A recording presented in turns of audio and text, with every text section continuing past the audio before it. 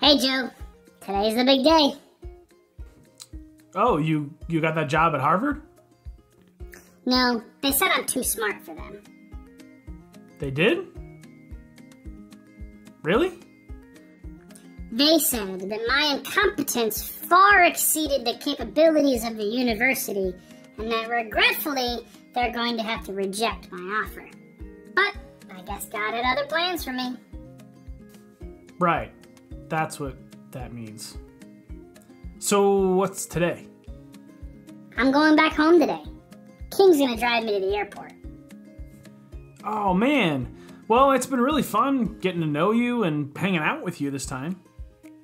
Oh good, you haven't left yet. So, I've been thinking, a lot of people have really enjoyed the videos where you're like talking with somebody else.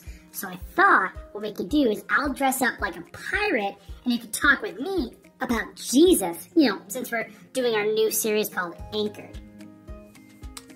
Ah, I see what you did there. Pirate's a nice touch. Thank you. So be ready for my pirate disguise when I get back. Okay, so is there like a script? Nah, we'll just wing it. You're pretty good at improv. You got it. Well, Ryan, we'll see you later, and hope you come back and visit soon. Have a safe trip, and King, drive safe. Psh, he thinks I drive myself. Later that same evening. I've come for your treasure. Oh, dang, nice costume. Shiver me timbers, this is not a game. Give me what you have. Well, what did you say your name was? I am the famous pirate Blackbeard, and I've come for your valuables. Okay, Blackbeard. Well, I'm sorry to tell you, I don't have any treasure. Where thieves and moths can decay, I store my treasure in heaven. What's this witchcraft you speak of? Draw me a map to where you keep this treasure, this place you call heaven. A map to heaven? I would love to paint you a picture. I don't want your painting, I want my map! Right, map. So if you're a pirate, you spend a lot of time on the sea, right? Yes, you do have some beautiful eyes, but I don't see how that's relevant. No, I said I, as in yes, I sail the seven seas looking for buried treasure. It's my life's work. Well, when you're out at sea, have you ever been in a storm? Yes. I have lost many men to Davy Jones' locker. By that beautiful blue lass that tosses me to and fro. But what does this have to do with my map? Oh, I'm getting there. You see, the world that we live in, we are constantly at sea. Sometimes the waters are calm and we're great sailing. We feel like we're moving forward constantly.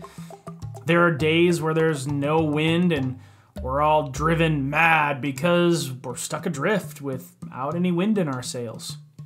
And even still, there are times where there are storms.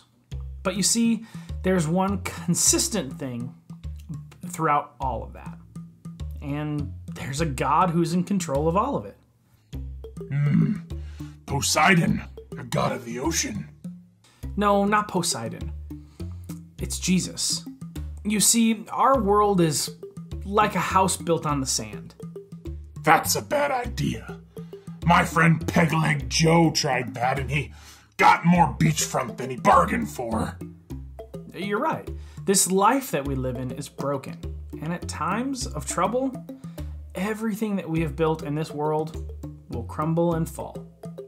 But, you see, Jesus has a kingdom that's unshakable, with streets of gold, where no enemy can conquer, no death, no pain, no crying. That is where I store up my treasure. Streets of gold, you say? Why don't you tell me more about this kingdom? Blackbeard, why don't you walk with me, and I'll tell you all about it. I will. That's a yes, right? It is. Well, that's all the time we have for this week. I love you guys, and I'll see you next week. Bye now. I'm Peg Leg Petunia. Now tell me about Jesus or I'll lock you under the poop deck. Joe? Where'd he go?